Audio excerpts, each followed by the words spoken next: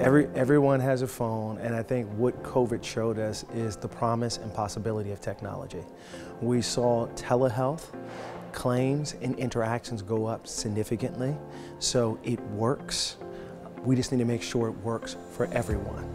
We also saw some downsides. We know that everyone has a mobile phone, but they do not necessarily have a data plan that will support high levels of engagement and touch with a healthcare provider. So we need to shore that up and make sure that data plans are affordable. We need to make sure that everyone has access to broadband, sufficient and robust broadband, so that you can engage in a comprehensive telehealth engagement and experience with your healthcare provider.